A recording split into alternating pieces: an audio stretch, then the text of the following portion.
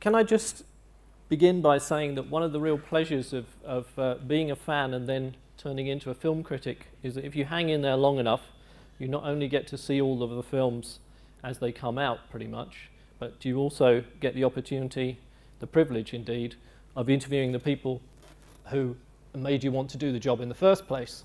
And one of those people is John Carpenter. When I first saw Assault on Precinct 13 and then Halloween and the subsequent movies, those were among the movies that inspired me to want to take up this job. So it's a real pleasure for me to have him here tonight and be able to put him on the spot. Now, John, I know you were actually born in New York State, but you moved very quickly, I think, at the age of 3 to Bowling Green, Kentucky. And your early formative influences, one of the questions that I'd like to start with, which is quite a big one, but I hope we can worry away at it a bit. It's often occurred to me that people who are only children or who live a fairly solitary childhood sort of turn in on themselves and get into the fantasy and horror genre. It's become a recurring thing I've noticed. Do you think there's anything in that idea at all? There possibly is. I think in my case, my dad was a music teacher. He went to the Eastman School of Music and got his PhD. And he's from upstate New York. And he moved us down to Bowling Green, Kentucky, right in the middle of the Bible Belt. So you're talking about fundamentalist Christians surrounding this kind of intellectual. And I think that every time I would wake up or be with my parents, I'd be listening to classical music. My father would teach me to play the piano and the violin, and I'd walk outside and it was a whole different world. And I wasn't sure where I belonged. So I went right into movies. And I think that's probably the biggest part of it. But for my own personal reasons, I sought out solace from life in films. I think that somebody said in the Horror Writers of America last year that we all kind of create from our own pain in one way or the other. And I think I probably sought escape in movies, and that's where I found it. Were there any particular movies that you remember from your childhood or perhaps from later on that had an effect on you and caused you to immerse yourself in that? The one movie I remember the most was a film that came out in 1953. It was called It Came from Outer Space. It was in 3D. And I saw it in 3D. In the opening of the movie, this meteor comes across the sky and comes right out of the screen and blew up in my little 4-year-old face. And I jumped up and ran to the back of the theater. I was completely terrified, and then I stopped and said, "Whoa, is that cool?" And I think that's what got me started. I said, I want to do that. You know, I want to hit him in the face with a meteor. So, but I saw everything. I saw musicals. I saw westerns. I came into the movie business wanting to make westerns, but they don't let me do that. You then began, I think, making movies on 8mm from quite an early age. Were they influenced by, were they monster movies? Was that the style of movie? They were a little bit of everything, yeah, they were. I tried a little stop motion, and I tried some Steve Reeves gladiator movies. And, although I didn't look much like Steve Reeves, but I tried them. And I enlisted my friends, and I was particularly good with the handheld look. I was impatient with a tripod, but I learned about editing. What I used to do was I'd direct my friends to come into the shot, I'd stop the camera, I'd turn around, show a monster or something, then I'd turn back and have the friend react. My father said, "Look, you know what, this is editing. This is an editing machine. You just go click and you can cut the film." And I realized, oh, I can have my friend come all the way in, do his whole, see the monster, do his whole reaction, run out. Then later on, turn around and shoot the monster. So it was a good education. Yeah. An education which you then pursued at the University of Southern California in a slightly more formal academic context.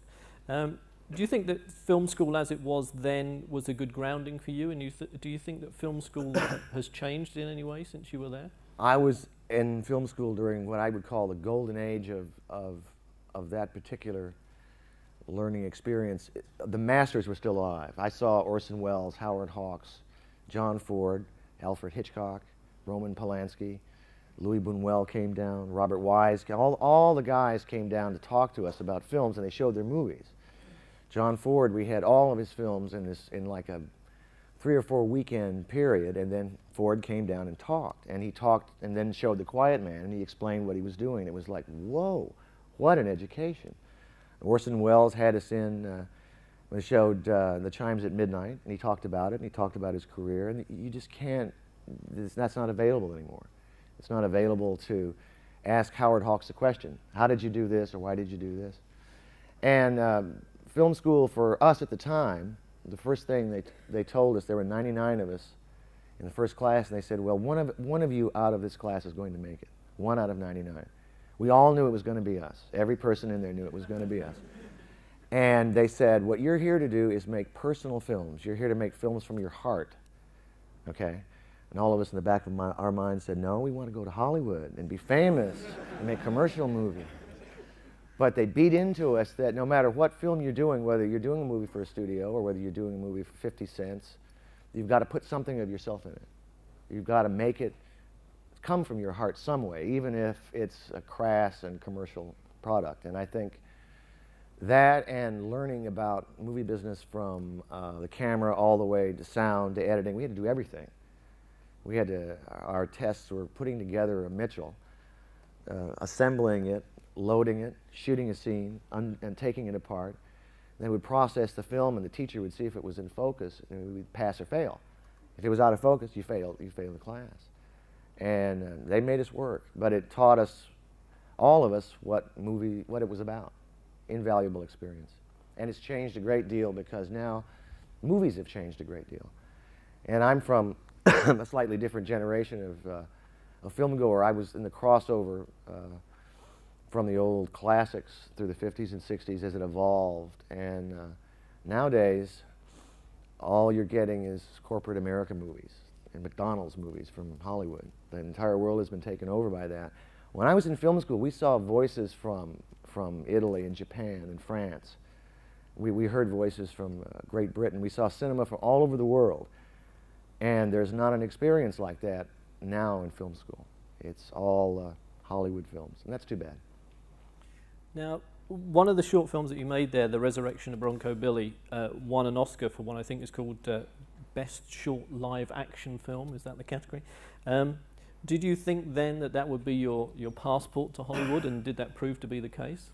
It proved not to be the case. Of course, we all hoped it would, and the chairman of the department brought the Oscar down in a paper bag and let the crew let us see it, and then took it away again. USC exploited us on that. We put our own money into the film and really spent a lot of money making it. And they have a releasing company there. So they released the movie, and they made quite a bit of money saying this is an Academy Award-winning film.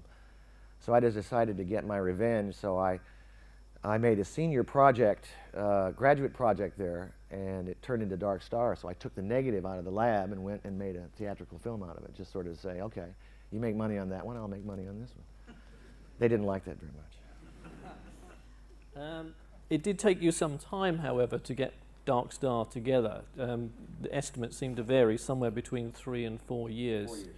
But at the end of that time, you had a movie which now has an amazing cult following, but didn't seem to quite connect with audiences, or certainly not with distributors, perhaps. It was the same story you just asked. Is this going to be your ticket to Hollywood? Dark Star was done. Is this my ticket to Hollywood? No. No. No. It was shown at a film festival in Los Angeles to a very, very wonderful reception. And then it was released, and no one went. No one went to see it. Zero. And I remember getting my Daily Variety and reading a review in there, and oh, oy, and thinking, no, you missed the whole point. You missed the whole point. No one cared to pull up in the limo and say, Mr. Carpenter, we're ready for you on the set. This was my dream was no. Instead, my father called me on the phone and said, you know, you're going to have to change your lifestyle because I'm not going to support you anymore. So, and so then I said, okay, Dad, and I started writing screenplays for a living and just churned them out. And luckily, I sold a couple, and off I went. Did the screenplays that you sold immediately turn into films, however, or? No. You can make a great living in Hollywood by writing movies that never get made. The minimum for writing a screenplay, seriously, is unbelievable. And I had it down pretty good. After several years, I would go in and have a story meeting and pitch an idea to a studio executive. And then I'd go home and then spend a couple days doing an outline. And you'd have a deadline to turn in your first draft. Let's say it was 3 months. So I'd have a good time for about 2.5 months. And the last week, sit down and bang this thing out and turn it in. And it's a great living after a while. Some of the movies got made. Eyes of Laura Mars was one of them. Black Moon Rising was one of them. There's one now that's, oh God, it's resurfaced. It was after Jaws, they tried to exploit all these nature attack movies. And I got the rattlesnake movie. And now it's resurfaced again to haunt me. It's called Diamondback. Oh, don't go to see it. Oof. And there's one now that's being made called Meltdown with Dolph Lundgren. And I have real serious questions about that one too. Can I ask you a specific question about Eyes of Laura Mars? There's an apocryphal story that one of the devices in the film is that the heroine has these kind of hallucinatory attacks in which she sees from the point of view of the killer. Is it true that in one of the versions of your script that you actually had a climax in which she was having to fight off the attacker, but seeing from the attacker's point of view? Absolutely. That was the whole point of the movie. And they blew it. And after they shot this movie, the producer called me up and said, you know, we're having a little trouble. Do you have any idea how we should do these visions? I said, well, you should do them with this new camera they have called a Steadicam, or a Panaglide, and it's a gyroscopic camera that you mount, and it can imitate the human vision. You can move around. And did you do that? Well, no, we didn't do that. Well, did you have the killer attack her and she was defending herself by hiding and seeing through his eyes? No, we didn't do that either. I can't help you. I can't help. That was John Peters, by the way, the producer. The next movie, and a much-loved movie from which we've just seen an extract, Assault on Precinct 13. You made that in 1976, and you came here with it to the London Film Festival in 1977. Now, I think I'm right in saying that the reaction that the film got in Europe was quite different from the action that it got in the States. Was there an extent to which that helped to push the movie along? It was released in the United States, and once again, nobody went. And when they went, they said, oh, come on. And over here, it was handled with tremendous love and care by someone who I owe a whole lot to, the distributor of the film. And I owe a whole lot to this place because it was shown here. And it kicked my career off. By the time I got back in 1977 to the United States, word of how it was received here had gone over there, and I started getting some jobs. So that was really the one that got going. It's amazing. I owe it to you guys. You personally, I owe it to you. I would like to say that in those days I had to pay to see movies, and I did pay to see it. To just pursue the Assault on Precinct 13 a little bit and introduce a couple of themes we'll probably come back to.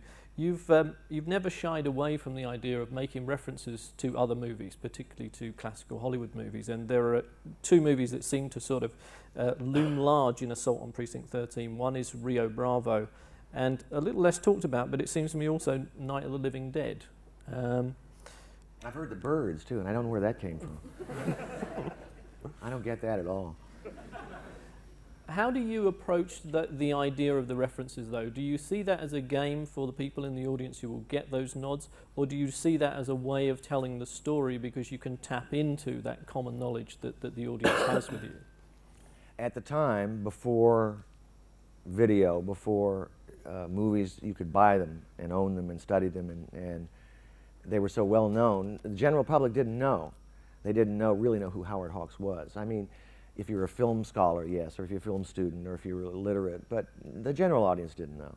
So I put him in. The editor on Assault on Precinct 13 was John T. Chance, who's the John Wayne character in Rio Bravo. It was a direct way of saying to anybody who knew, look, I'm just ripping off Howard Hawks, don't blame me too much.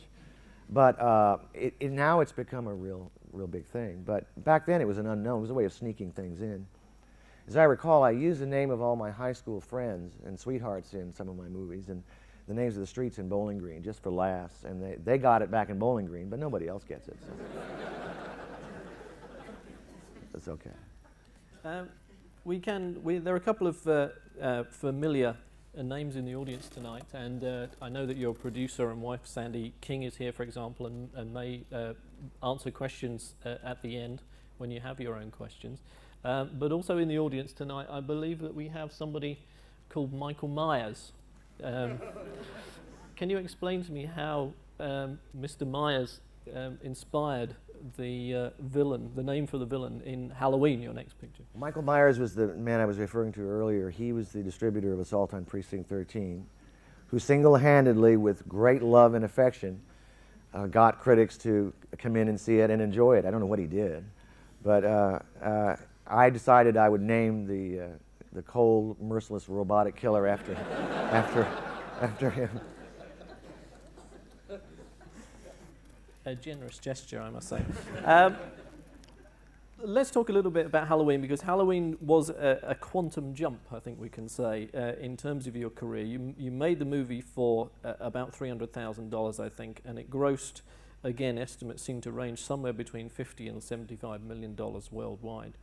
But the original idea, I think, came from the distributor of the movie, who just came to you and said, I want a movie about a guy who kills babysitters. Was it really that simple?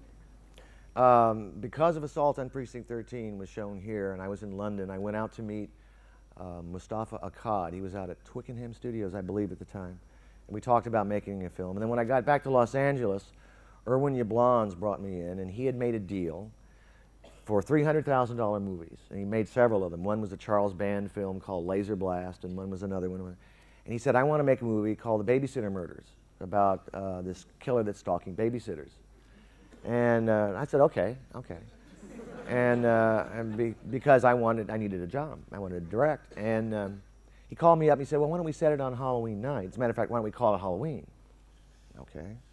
So I wrote the screenplay, and we shot it in Los Angeles. The street that the killer is on throughout the whole movie is right off of Sunset. It's by a Kentucky Fried Chicken.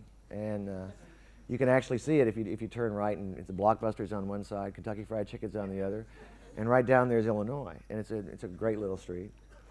And Donald Pleasance was in it, who terrified me at the time because I was such a fan of Donald's.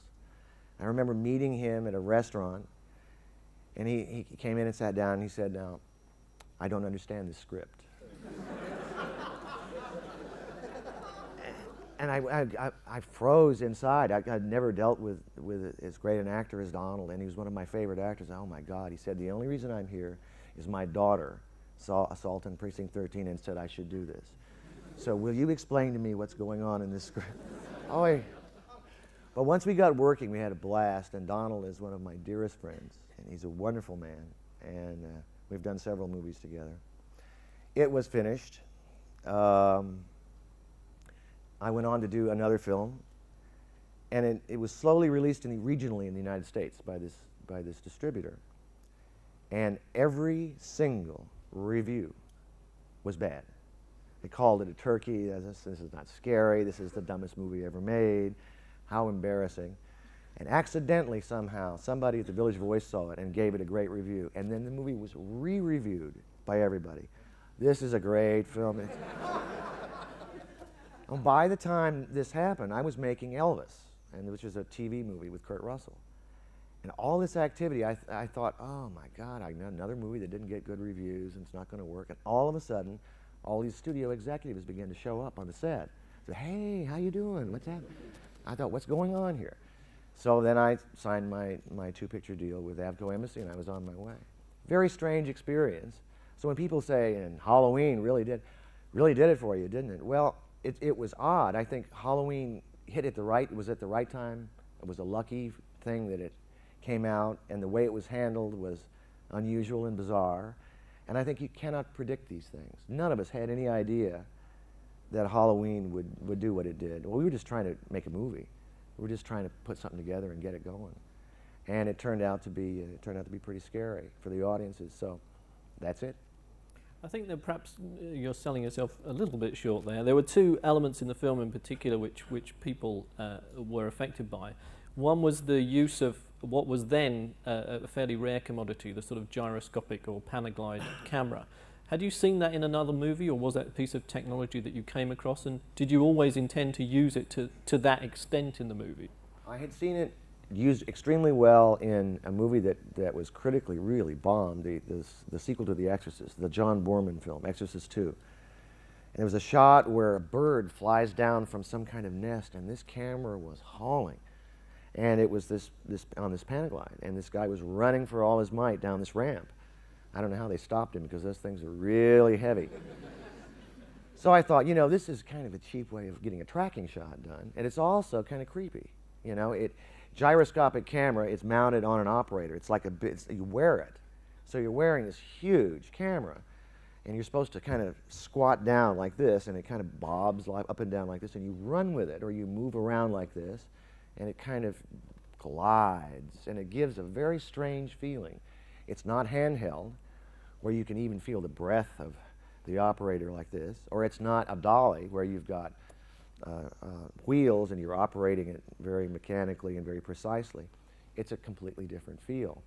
So I decided to overuse it. I used it in scenes as a dolly. I used it as point of view.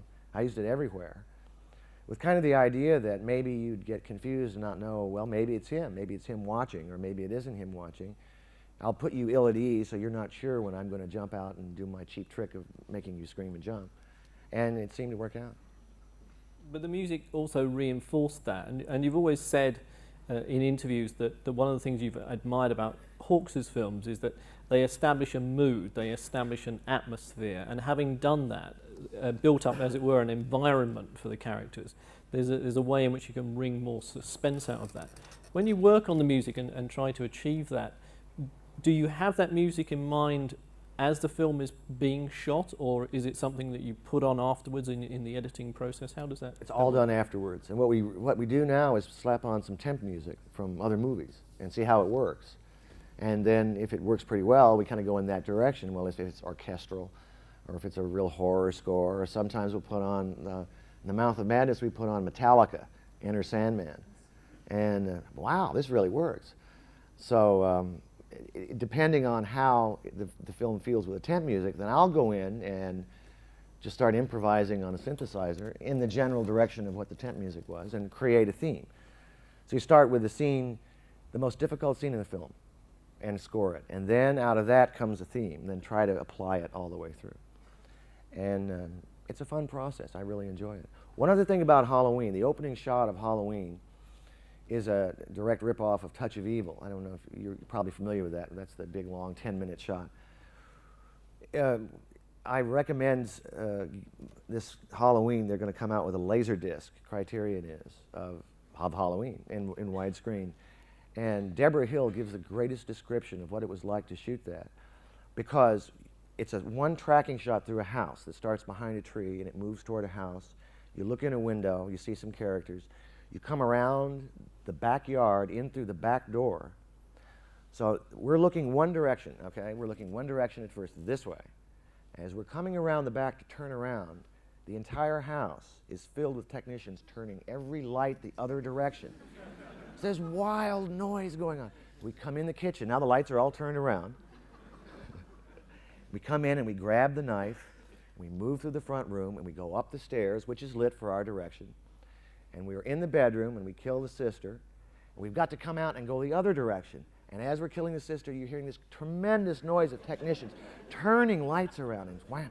And we come plunging down the stairs, outside, up pull the parents, they come up, and then the poor operator who's been doing this is about 3 or 4 minute shot, has to kneel down because it's a point of view of a child. And then literally at the end, he was falling down with his camera, and it was kind of falling over on top of it. But it actually somehow worked. We did 2 takes, and we cut them together on the mask. It took one night to shoot. And really, it's the most ambitious shot I think I've ever done in a film. And it was done on a $300,000 movie, which only goes to show you that if you have all the money in the world, it doesn't mean anything. You got to have the guts to try it. End of story. Can I just ask you in brackets there, since you brought up the subject of the Criterion laser discs, what's your attitude towards the phenomenon of director's cuts? Because I know that a laser disc has come out recently, which doesn't actually stitch the scene back into Escape from New York, but includes it as an extra at the end of the discs. Can you explain what your attitude towards that is? For instance, James Cameron has reworked a number of his films. Would you ever consider doing that yourself? I think the main purpose behind it is to reach into your back pocket and take your wallet out and take some money out of it and put it back. I think it's a good idea. For some films, I love buying laser discs because, for instance, getting hard-boiled in the original Chinese version, there's nothing like it. I mean, seriously, you don't even need to know what's going on in terms of language to love the movie. What an experience. And it's fun to see old films well done. Reworking movies, I don't know. I wouldn't want to do it with mine. I would prefer to have the theatrical version. Hopefully the version you see on the screen is the version that's the right one. There was a big hoodoo about Blade Runner. There was going to be this director's cut on Blade Runner. It was going to clear up all this stuff. And huh? Say what? I don't know. Take your wallet out, take them. Let's move on to The Fog, which again was a picture in a way which established a mood and an atmosphere and an environment, although I have to say personally the plot wasn't always quite in one place. One of the problems with that movie was that having established that extraordinary mood, you established a number of different groups of people in different spaces and kept cutting between them. Looking back on the film, which I personally love, do you feel that was... You personally Yeah. I can say that. I'll never understand you guys. I really never will. But you have said before that, well, one of the problems you had was, in a sense, if you have a film like Night of the Living Dead, you get everyone in the same place, shit happens, it's bad. The problem with The Fog is that people are in different places. You're absolutely right. The thing about The Fog, that was one of the biggest learning experiences for me on a film. It's real easy when you make a film and everyone sees it, you can say, oh, I did this and this and this. When you have nothing on film and you have to make one, that's tough. Okay. So I decided, well, this will be an easy movie. It's a ghost story. I can do this. I finished the film. It wasn't scary. It was stupid. So we had to go back and reshoot sequences and put scares in the movie to make it work. And in doing so, I recall we had a release date. It was about a month away. So what you're talking about doing is more principal photography with the actors, more editing, more sound recording, more music recording, a dub, and then it goes into the theaters in 1 month. And I cannot tell you the kind of terror that I felt. And I will never forget that time. I thought, this is it. This is the end. I can't do this anymore. I'm not any good as a filmmaker. This is terrible. And we slapped this thing together, and it came out and actually made some money. I mean, it's unbelievable. And it was a total save job. It was a job that all I can say is we patched it together and made it work. What would I do different? I would sit down and rewrite it, not write that script. It didn't work. It did not work.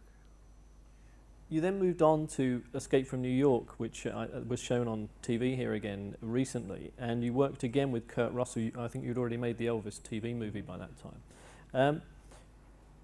Kurt Russell is obviously a favourite actor of yours. What is the quality that you find in him and that you thought that he had that made him, in a sense, the Carpenter hero you needed for that picture? You're doing a movie called Elvis. Okay, let me go back to that. It's a 3-hour TV movie. No director in town would do this movie because they were so frightened of it. Elvis had just died like the year before. And they were frightened of what it was going to be. It was going to be campy or stupid. And I said, Elvis? God, I want to make a movie about Elvis. I love Elvis. I've always loved him. Kurt Russell walks in the office, and I've never met him before. And I've seen, you know, The Computer Wore Tennis Shoes or some Disney movie, and I didn't remember it. And here's the guy who's going to play Elvis, and in walks Kurt. He doesn't look like Elvis. And they hired me, and I've just done a horror movie, and I don't know Elvis. And he says, hey, how you doing, man? Let's go. And it was his absolute courage. And he got out there, and he was Elvis. And I thought, this guy can play anything. So I said, how would you like to play the baddest guy in the world, who's put his eye out himself?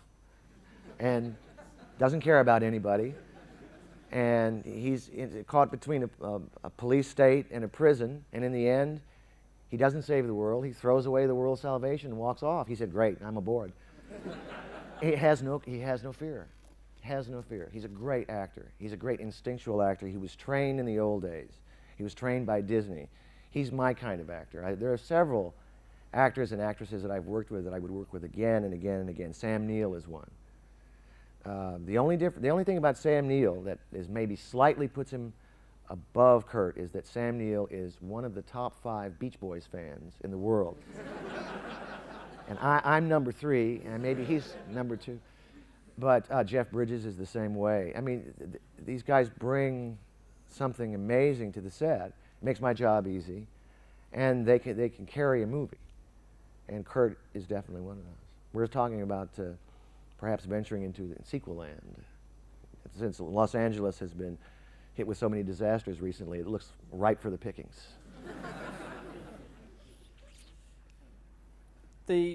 One of the distinctive qualities of that film, apart from the kind of the whole dystopian vision within the prison island itself, was the fairly extensive use of computer graphics on screen.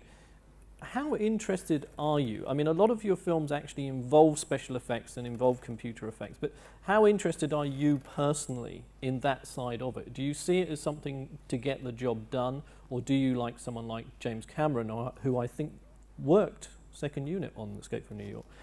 Do you immerse yourself in that? Cameron was a matte painter on it. He painted New York out in San Fernando Valley. It was really hysterical on a piece of glass. It was great. Special effects are entirely functional to the story. It's always the story first. I don't care what anybody says. You're a storyteller. Director's a storyteller. Special effects come second. If you're going to tell a story about a horrible monster from outer space, and you want the audience to believe there's a horrible monster from outer space, special effects have got to be great. If you're going to tell a story about a Terminator who comes back and has this giant fight in a truck, well, that serves the story. But it's not for its own sake. It shouldn't be. Then you're just off in gratuitous land. Do you think that that's an accusation that could be leveled at the thing, where the effects are so extraordinary that they almost become a kind of self-contained spectacle? Absolutely not.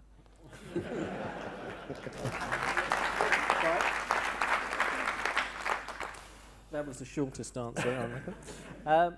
Let's move on then to the question of horror and humour. We spoke about this briefly a couple of days ago, but one of the things that's always fascinated me about The Thing is that I personally think that The Thing is one of the grimmest and most frightening of your movies.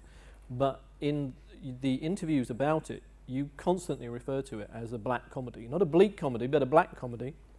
And you express some surprise that the audience didn't find the monsters and the kind of the gruey scenes of the thing emerging from the dogs or emerging from the people hysterically funny. Now, you've always said that what you think films do is get the audience to sort of project their own fantasies onto the screen, but in this case they seem to have projected the wrong ones. Well, there's a scene in The Thing. Rob Bottin, who did the special effects, who's a really tremendous artist, came to me and said, you know, this is an opportunity. This is a creature that imitates life forms, and it's probably been around the universe and has imitated everything. So we can make it anything and everything. It can do anything. So this guy's head pulls off, turns upside down, grows legs and 2 eyes, and crawls across the floor. And I started laughing. I said, "You're kidding, aren't you? You're kidding. You know, you expect the audience to be scared by that?" He said, "Sure." I said, "Okay, well, let's try it." And boy, were they scared by it. And it was a shock to me because, well, I knew what was coming because they just released E.T. 2 weeks before. Oh, mama. And everybody was going, and tears, and bye. We're dead, we're dead. It's just the opposite. It's the absolute reverse, you know? It says you will not be saved. You're stuck out there. You can't trust anyone. You don't know if the person next to you is going to suddenly reach out and rip your head off. And I guess the audiences didn't really want to see that then. We had a few previews, and the first one we had, it's unbelievable. the audience is packed, and all the Universal executives are sitting there, and it's one of these terrible times. Sid Sheinberg is there, and Ned Tannen is sitting there. And during the dog scene, okay, well, you're in the kennel, and all these dogs are acting up, and all of a sudden this dog splits open, and this lady, and she heads to the bathroom. And Sid Sheinberg's wife, the lady in Jaws, was in the bathroom at the time, and I guess this lady just threw right up, right there on the floor, and we had a serious problem. A serious problem. It was too intense, literally too intense. Not for me, but for the general audience. They took it real seriously. And I suppose that there is a part of the movie that is very serious. It's a drama. It's a very serious, scary drama. But I find, you know, parts of it to be extremely funny. In retrospect, I now see that I was wrong. You took on a challenge with Christine, which not many people, I think, would have done without some trepidation. The idea of a killer car. It was a Stephen King novel, and I know that you had wanted to do Firestarter at one time, but you did Christine. And the killer car thing was something of a problem. How did you approach that? In the sense, did you then shift more emphasis towards the transformation of the teenage hero in an attempt to defeat him? Well, I tell you what, you learn a lot of things in a career from a perspective of a person who used to have hair and it was dark to somebody who's losing it and it gets white. And you learn things in between. One of the things I learned was that you have to deeply connect with the material before you embark on a movie, or you're going to find yourself stranded on a strange island. And due to circumstances in my life at the time, I took on the project, and I realized, looking back on it, now this sounds really irresponsible of me as a director, but I didn't connect with the killer car at all. I connected with the characters. I connected with this kid, and who's picked on by everybody, and then whose personality begins to change through the car. And I always sort of assumed, well, the car scenes are something else. We'll worry about those later. But I didn't do my job. It's my fault. I didn't make it scary enough. The movie wasn't scary. And that, I look back on it, and I look back on it as a big lesson. You know, I won't do it again. And I'm happy with some of the performances, and I'm happy with certain parts of the film. But I think that's one of the films I regret. I regret making it.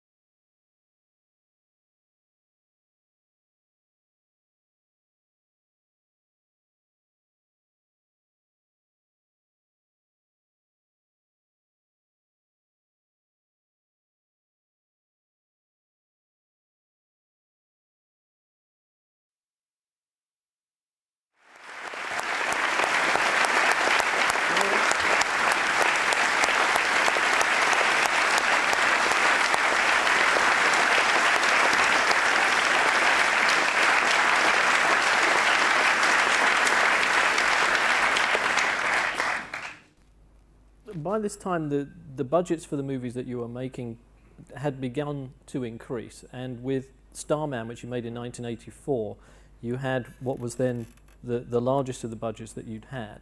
Having worked on a small scale and had the kind of economy that you had developed then, it's just water, I think. Did you, is this a comedy routine? No. Go ahead. I'll just wait until you pour it and then I'll ask something.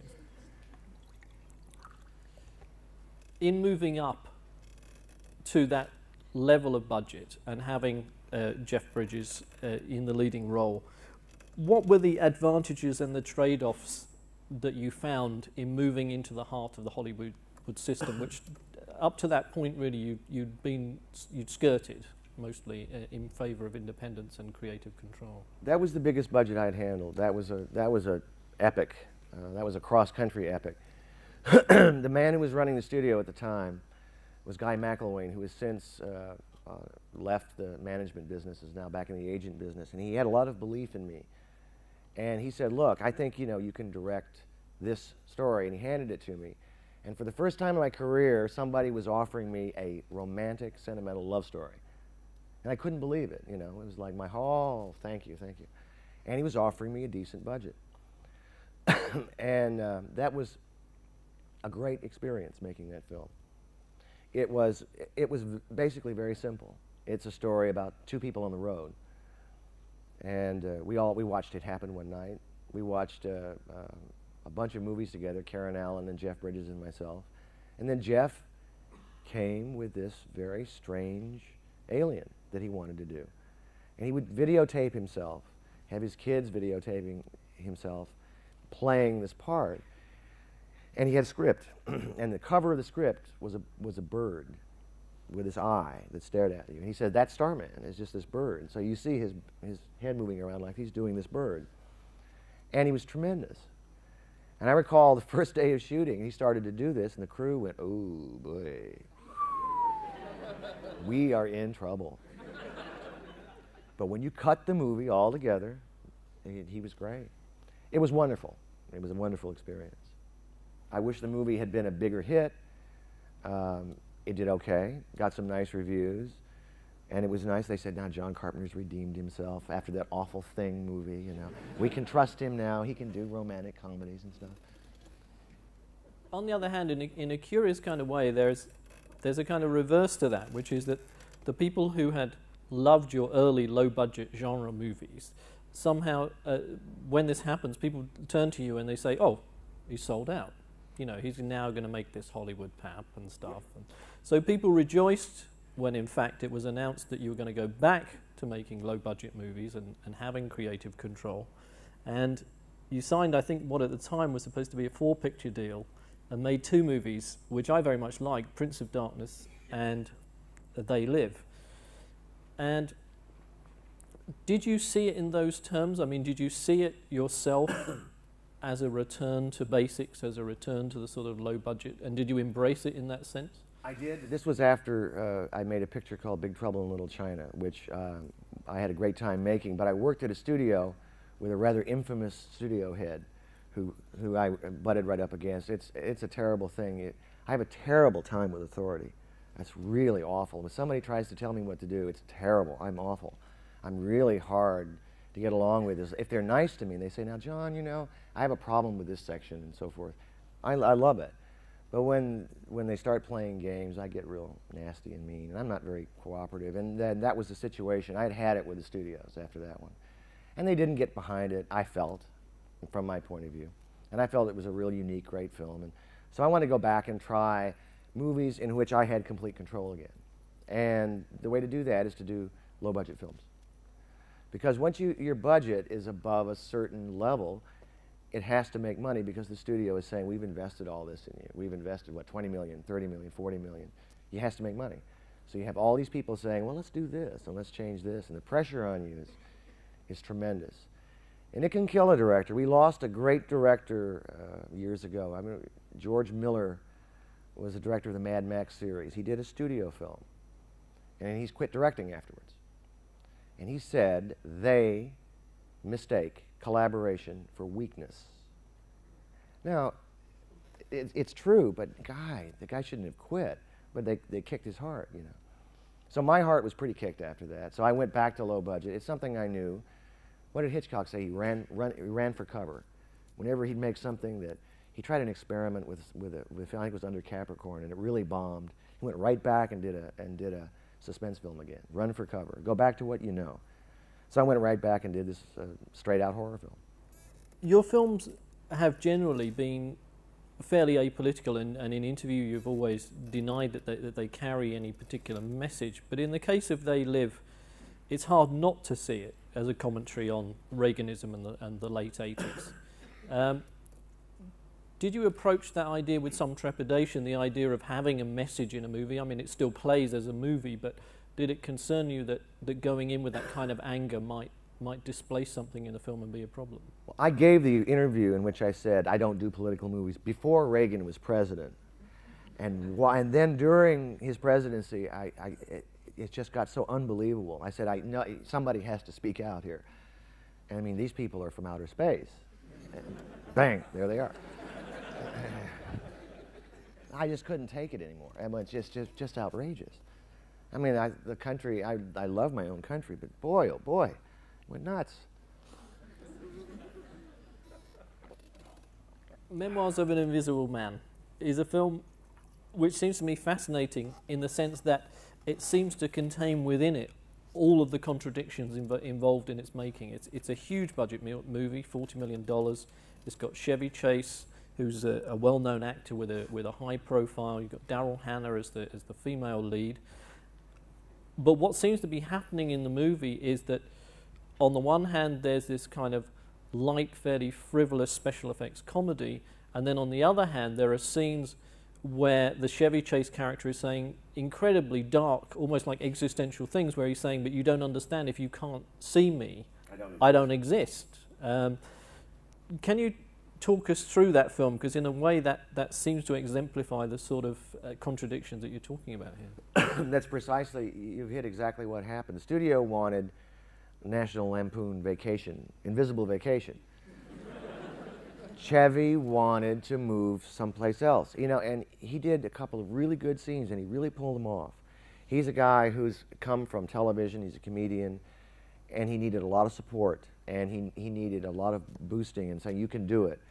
And I believed in it, and I believed that he could do a movie in which he balances, we can have some humor in it, but let's go ahead and play the dark side because it's a darker film. And I'm afraid when it came out, now again, you're a prisoner, when you make a movie, you're a prisoner of whatever is around you at the moment you're released, whatever is happening in the society, whatever is happening in the world, and what other movies are released. Wayne's World comes out a week before us, and now we're coming out in Memoirs of an Invisible Man, Chevy Chase. The audience says, okay, comedy, because it wasn't. It wasn't Invisible Vacation. It was a more serious film, and that was the mistake. It didn't know what it was. That was why I wanted to do it, because it was a little of both. And I wanted to make an edgier movie. But the studio was understanding, and they said, that's very nice, you did a good job, but it's not, you know, it's not going to make it. It's not one thing or another. The audience wants to know what they're going to see. Frank Price, what did he say? Here's movie making. Tell them what they're going to see. Tell them what they're seeing. Tell them what they've seen. That's the way they think. Let's come right up to date with In the Mouth of Madness, which we saw, the audience saw the world premiere of this evening, public premiere. You've had elements of H.P. Lovecraft in some of your earlier films. It seems to me that a lot of the atmosphere and the kind of stuff with the zombie seamen or whatever they are in The Fog has elements of that, but this was the most overtly Lovecraftian, as it were. Now, a lot of people regard H.P. Lovecraft as a bit of a hack writer who had a lot of wild ideas, but I think your estimation of him is a bit higher than that. And was that one of the things that attracted you to the script when you were offered it? I've been trying to figure out how to do Lovecraft for many years, and I realized it's impossible. You can't do him. And a great example of Lovecraft is a story he wrote called The Outsider, which is the classic kind of Lovecraftian story. And it's generic, but for the time, it was written in the 20s. This lonely man is living in an underground world, a very strange underground world. And he's all alone. He doesn't understand why he's there, and he wants to get out because his heart hurts, and he's lonely. And he finds this staircase, and he goes up, and he opens the door, and he's in this huge mansion. It's extremely quiet. There's nothing going on. And he wonders, where am I, and who am I, and what is this world that I exist in? And this is all written with incredible poetry. And you're in this guy's head, and suddenly he turns a corner, and there, standing in front of him, is this hideous, rotted corpse of a monster. And our hero goes, oh no, and he puts his hand out and touches the surface of a polished mirror. End of story. You can't shoot it. It's right here. It's right here in your head. He leads you right up to the last line and then delivers it. And he's a master at what he does. Okay, he wrote back in the 20s, and he wrote for pulp magazines, and all his writing is pulp writing. And he also kind of imitated some English writers, and he tried to get his language going, and he tried to up his craft, so to speak. But his ideas will stay with you for years. And So I was sitting around and saying, well, I can't do that. And along came In the Mouth of Madness, and here, literally, here is H.P. Lovecraft's mythos, the monsters from beyond that come through reality and come chasing after you.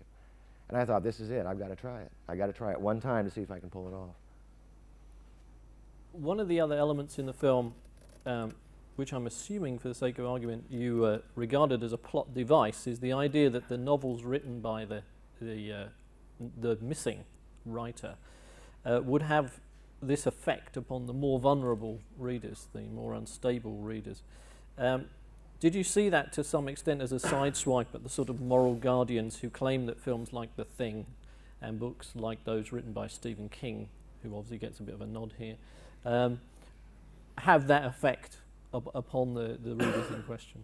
Clearly. I mean, I think you're going through some big censorship things here now over video movies and murders. We're going through a lot of that in the United States now, too. And it's, there was I'm a member of the Writers Guild, and they had this magazine.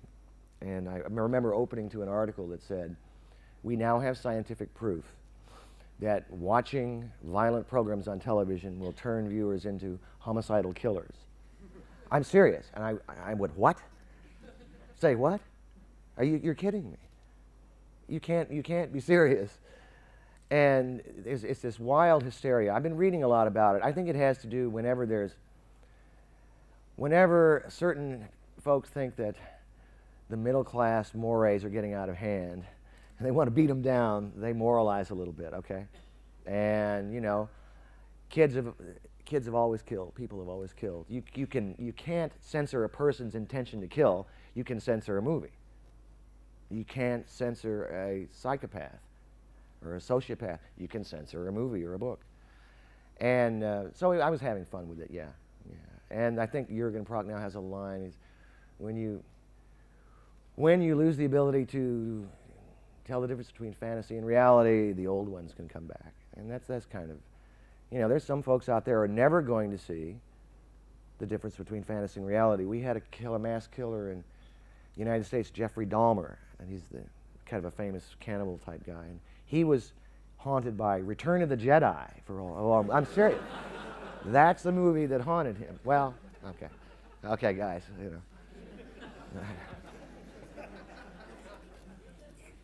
It is actually a little bit closer to home for you, of course, because there was a case here in which a kid claimed in his defence that he had been spoken to by the Michael Myers characters in the Halloween films.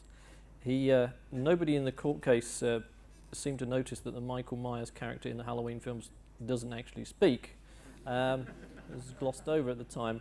Were you conscious of that? Did anyone contact you at that time to speak to you? Somebody called me up for an interview and said, are you aware of this? And I wasn't. And it's really sad. I mean, you're driving down in Los Angeles or any town in the world, and you see a schizophrenic on the street, a bag person, okay, and you can see somebody walking along and having a conversation with nothing. In their minds, there's somebody there talking to them. And it's beyond sad. So that's terrible. But Michael Myers, I don't believe, was talking to him. And there were no messages really in, I forget the rock group. I mean, that stuff is just act of desperate people. Okay, I'm going to throw it open now for your questions. Bear with me, if you will. If I don't spot you immediately, I will try to sort of move my eyes around. And I may, if you could speak up, but I may just sort of pray-see your questions, just in case some people can't hear. But can we take the first question, please? This there.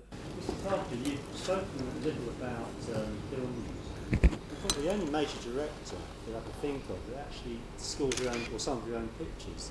Occasionally use someone like Morricone for The Thing.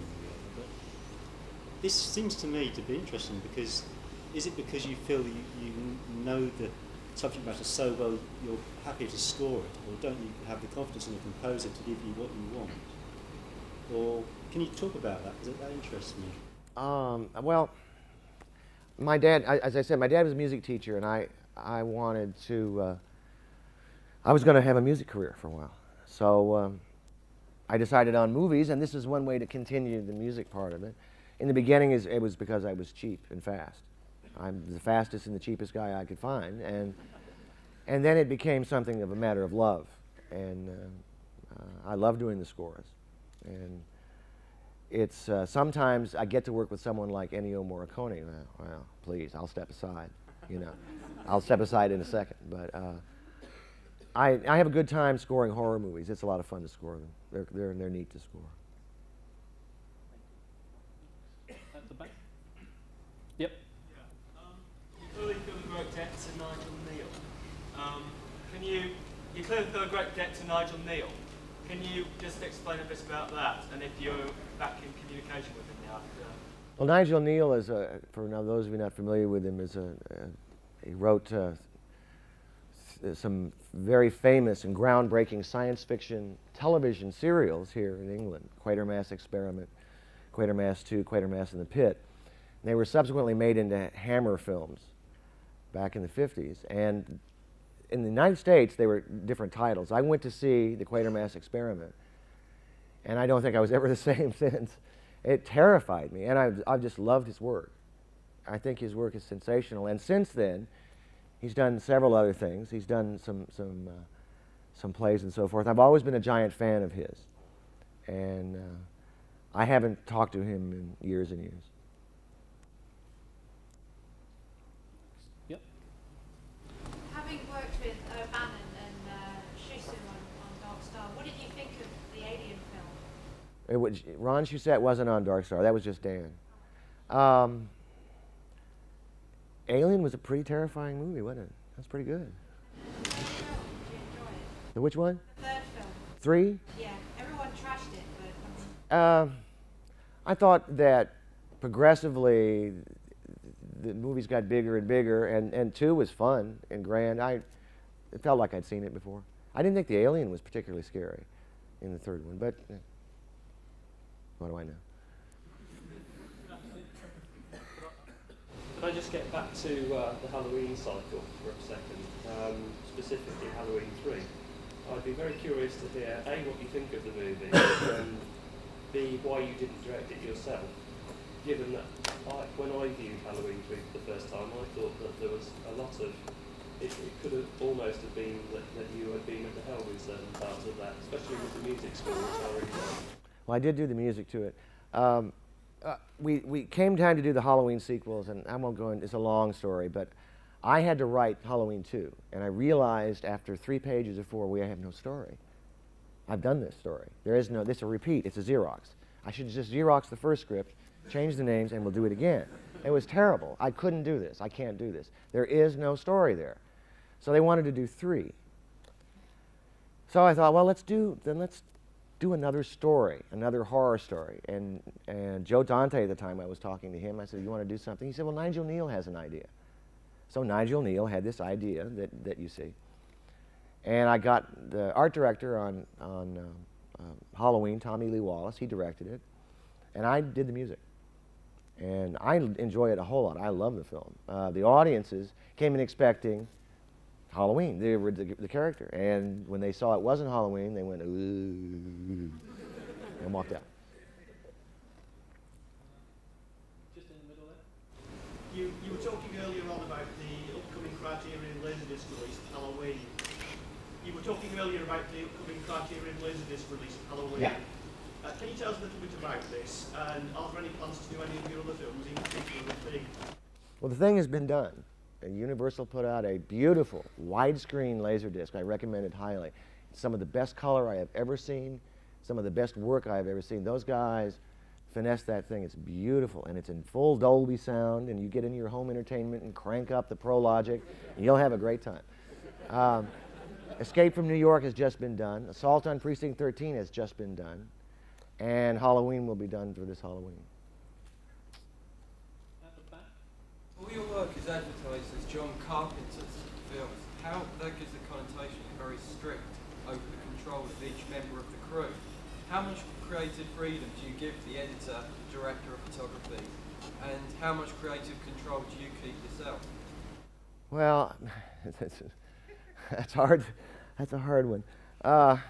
I was lucky enough to get John Carpenter's out of Halloween because I basically did that movie for no money. So I said, look, look, I'm not going to charge anything, but you got to let me have final cut, and you got to let me put John Carpenter's on it, because I wanted to, you know, get my name up. And movies are collaborative, man. I mean, you know, I don't walk in and say, you do this here and put the camera there. I mean, it doesn't work that way.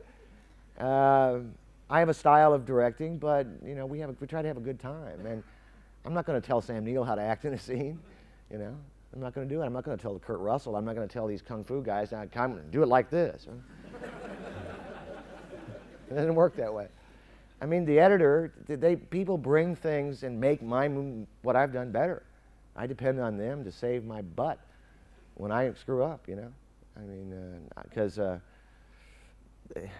I don't think there's anybody who's ever made a movie. I mean, Orson Welles said this. This is all, you know, this stuff is ridiculous. You know, it's collaborative. You get together and you work on it with someone. And I'm saved all the time by my director of photography. Saves me all the time. Okay. Yeah, I'm wondering, could you give me some advice in terms of how to get an agent in Hollywood? And Let me that advice. But in terms of advice into how to break into direction, and also as a director yourself, what you feel the most important aspect that a director should have, like in his weaponry. How do you become a director? How do you become a rock and roll star? I don't know. You're in the right place at the right time with a voice. It's luck, it's tenacity, it's impossible, and you have to be extremely lucky, but you have to be real thick-skinned, and you have to be prepared. I'll say something. Well, I won't say it now. I can't say it. It's real tough, okay? And it ages you. Every movie takes gouge out of your skin, so you might as well accept that. How do you break in? You have to force your way in. Nobody wants you. You know, they don't want you coming around. They've got enough. You know, they'll do it. Thank you. Go away. The way to get in is write a great screenplay that every studio must have now. Must have right now. Sell it for a lot of money. Okay, make a lot of money. Then write another one that they must have, and then you say, I direct this one. That's how you get it. Just there. Sorry. Would you actually, in terms of if you could get to direction, what kind of would you say is the most important quality that a good director needs when it comes to shooting? What's the most important quality? Strong legs, vision, a leader, get people to do what you want, however you get it done. Any other questions? Nobody has questions. Yeah, on the sleep notes to the album Prince of Darkness, you was talking about quantum mechanics and quantum physics, and you'd like to do that in another film. Will you do that in another film, or? If I could figure out how to visualize it, I would. I got real fascinated with wave-particle duality. It kind of blew my mind when I realized what it was about. But I've tried many times to fictionalize it, and it's impossible to do. So it was just a background inspiration. I don't think I can do it. I don't think it's possible. Right at the back. Yeah, you've talked many times about how you're... Can you speak up? Many of your films you said are based on westerns, and when are we going to see a western? I don't think they'll let me do one. I don't know. I mean, right now what's popular is left-wing, kind of left-wing, politically correct westerns. You know, Dances with Wolves and stuff. And that's not my kind of stuff. So, I'd love to do a western with Kurt Russell. It'd be fun. I'd love to remake Rio Bravo. It would be fun, but I've already kind of done that. So, I don't get considered or hired really to do that kind of thing anymore. I'm typecast as a genre director, and that's where I function, and it's really fun being there. I love it. I love the movies that I do. Maybe one day someone will come along and slap something down. We'll see. Just there. Do you think it's possible before you put pen to paper to actually write a cult film? Do you think it's possible before you put pen to paper that you're I want to make a cult film. So does a writer sit down and say, I want to make a cult film? What's a cult film? I don't know what a cult film is. I have no idea what that is. I don't know what it means. I never have known what that meant. So I don't know how to answer you. You tell a story. You don't say, I'm going to make a... You try to make it, you do it the best. All you can do is your best job telling a story using your voice, your style, and see what happens. But no, there's no way. What do you think of their sequels to Halloween 4 and 5, and they're doing 6? I know. I love the checks they send, man, let me tell you. I watched one of them. It's pretty dispiriting. I don't know what to say about it. Good luck to them.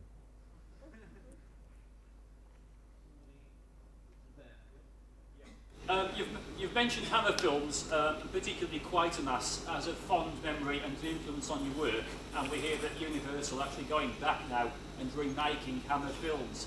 Is there any particular Hammer project that you would like to helm as a remake? Guess which one? Quatermass. I think they're not doing Quatermass first, but I think I would be a perfect choice to do it, and I guarantee you they will not offer it to me. One of the lines in the film Album Madness is that reality isn't what it used to be. In the times that we live in now, with the likes of O.J. Simpson, where people go to see Hannibal the Cannibal, it's like, I mean, how do you see the future of kind of films in that way? The other question that's interconnected to that loosely is that you seem to be the perfect director to have made the serial killer films, but you seem to be the only one who hasn't done one of those projects. Who hasn't done one of what project? The current spat of serial killer movies in Hollywood. Well, kind of did that once. This is an age beyond parody. Let me put it to you that way. It's an age of we're approaching the millennium, and everybody's very tense, very, very tense across the world. The biggest thing I can say to you about the kind of movies that are coming out, I don't know how to describe it, other than the fact that the thing that got me the most about O.J. Simpson was I was watching the playoffs between the Houston Rockets and the New York Knicks, and here comes this chase on TV. And some reporter says, and this is a chase like Steven Spielberg might stage. And I thought to myself, are you kidding? This is boring. You're going 35 miles an hour, Spielberg would have that thing flying. What's going on here? Where's the basketball game? I was interested to hear what you were saying about your previous films being released on Laserdisc. Will they ever be released in their theatrical forms on video? And will you be able to control the price? Control the price? I can sell you my own films. Just come and bring your wallet right up here now, and I'll take care of you. You know, I don't know. I don't really have in control on when they distribute films. I don't know. I never know. I know when they come out in Laserdisc, because I make movies in widescreen. When you see it, unless it's a widescreen videotape, you know, don't buy it. I can't guarantee anything. If you get a Laserdisc, it'll have your Dolby sound on it. It'll be a beautiful, clear image. That means it's been massaged through this process. It's the best we can do now for your home television screen. And I recommend Laserdiscs to you. Don't fool around with video, unless you get rare things that you have to see. You know, Laserdiscs is the way to go, young man. Which of your films do you get the most personal pleasure from, and which do you think? Always the next one. Seriously, the next one. And which of the films that you've already made do you feel was probably your greatest critical success? Never mind what the critics say.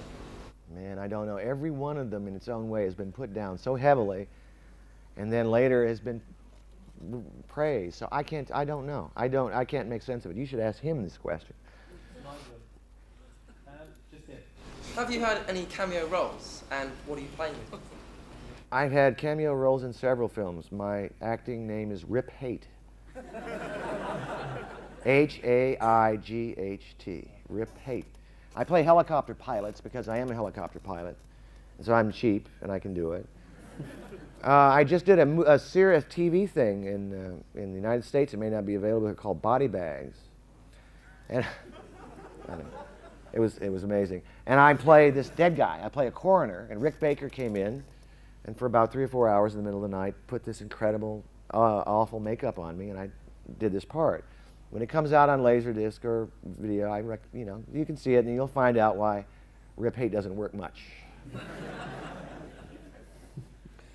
Just there. Do you have a personal favourite film, and are there any directors working today that you actually rush to go and see at the movies? Any movies come out? Well, there's a lot of good directors working. I'm a big fan of Quentin Tarantino, and I love John Woo's stuff. It's great, and I mean, there's a lot of good directors working. My favorites are from the old days, though. My favorite director is Howard Hawks. He's influenced me more than anybody else. Just his way of approaching a story and telling it.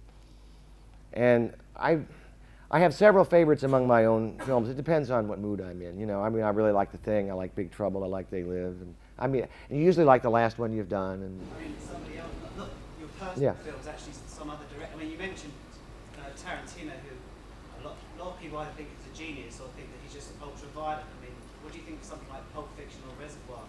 Reservoir Dogs is a great movie. It's fun. It's really funny and ridiculous and violent. No, he's real. He's got a real vision. This guy's for real. I like it a lot. Next, right at the back. 2 things, John. I sat my girlfriend down recently and put 3 of your movies on, and the only thing she said at the end of it was that you were obsessed with helicopters. A, is that true? And B, were there any changes you would have made to the second half of They Live? A, it's true. I'm obsessed with helicopters. And B, no. That was shorter than the 3 movies you sat through. Over here.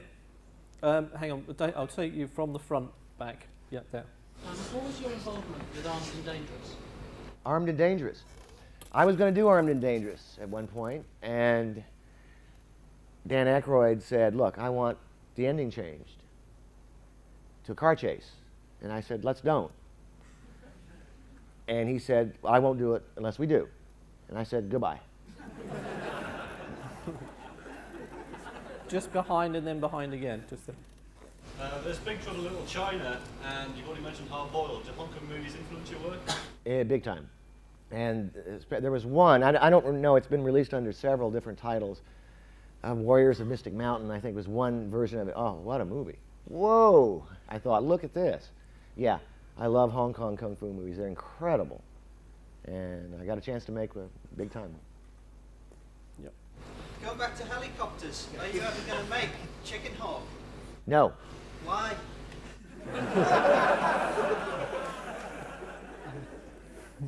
It's a long, involved story. To make that into a movie that has, what can I say, that has dramatic qualities, you have to take away from the guy, the man who wrote the book, okay? You have to take away from his story a little bit. And, you know, he went through a lot. So he doesn't want to take away, he wants his story told, and I couldn't do it. I couldn't tell his story. Yeah, what stage is Village of the Damned in? Well, let's see. We start shooting September 13th, so it's pretty close. And who's in it? Christopher Reeve. And? Christopher Reeve, Kirstie Alley, Linda Kozlowski have been cast so far. We start shooting September 13th in Northern California for Universal Pictures. Coming soon to your theater. At the back. One of the best aspects of Assault on Precinct 13 was the performance of Laurie Zimmer. Whatever happened to her? She went on, she was in some television work and just kind of drifted out of the business, I believe. Okay. Just that. How much faith have you got in this new film? How much faith have you got in this new film? Which new one? I just watched. Did you just watch? A fair amount. Would you have liked to have directed Interview with a Vampire? Nope. Man, you can't mind vampires much more than they have been in movies. That's a pretty stale territory. Somebody else would be better for that one. Just that.